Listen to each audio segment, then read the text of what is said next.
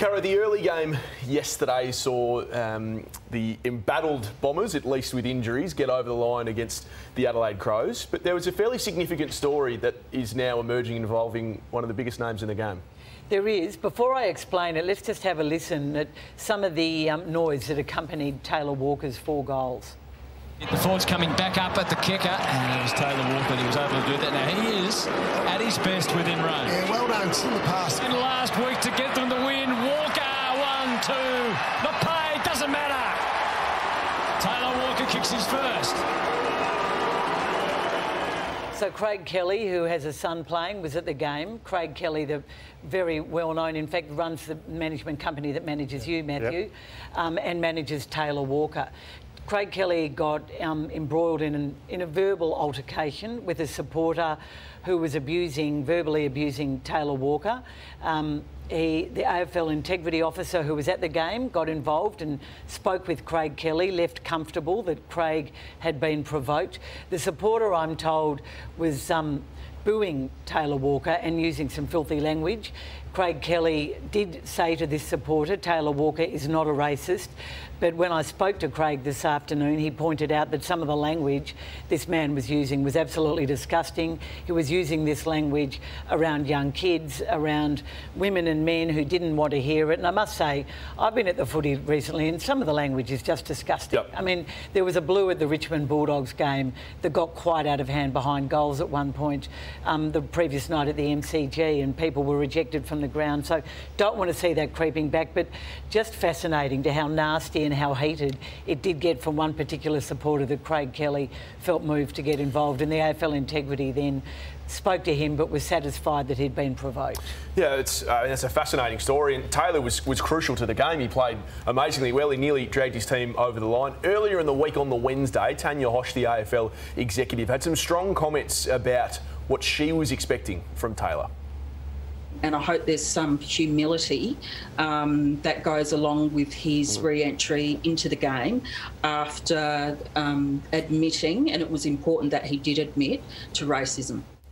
So this off the back, and strong words from Tanya Hosh. Very strong. The AFL's most senior executive in charge of diversity and Indigenous matters. Look, some of the stuff by the Crows social media team, and it's been spoken about, and, you know, Matthew Nicks was forced to speak about it before the game, and Tanya was maybe referring to this, but the tweet was really unfortunate, which said he's back, you know, with the sunglasses emoji. A couple of weeks before the tweet that said he's back, there was I think a Hungry Jack's promotion for Hungry Jack's, they have taken off their social media as well. This is what this was the one that's been taken off. So another social media blue, you'd have to say. I'm amazed that a sophisticated AFL club would make such rookie errors. And you've got to say that Matthew Nicks felt the same way when he said this. Yeah, disappointed. That was a miss. That was a big miss. And we're people make mistakes. But that was a miss. Yeah, I mean, he admitted it was a miss. I think that was the right thing to do. Can I just ask you, as someone that's central in South Australia, how did you feel about Taylor being booed, given everything that we know? I felt fine about it. I was expecting him to be booed. We see players... Do you think he would have expected it? Yeah, of course he would. He said one of the most vile things you can say to another human being. Of course he would have expected to be booed, and he will continue to be booed. Now, there's a line there, and you've spoken about vile language in the crowd. Cara, we all understand where that line is, but if you're a paid-up footy supporter, you're allowed to boo. I mean, Collingwood booed Joel Selwood. People have been booing great players for different reasons for a long time, and I think he will continue to be booed. It's just an interesting circle that we've arrived at, Caro, where it doesn't feel like that long ago in the game what we were talking about booing Adam Goodes and how dreadful that was, and now the booing is directed at someone who, you know, has since apologised publicly for making a racist comment. I think that in reference to Tanya Hosh, there was sufficient humility.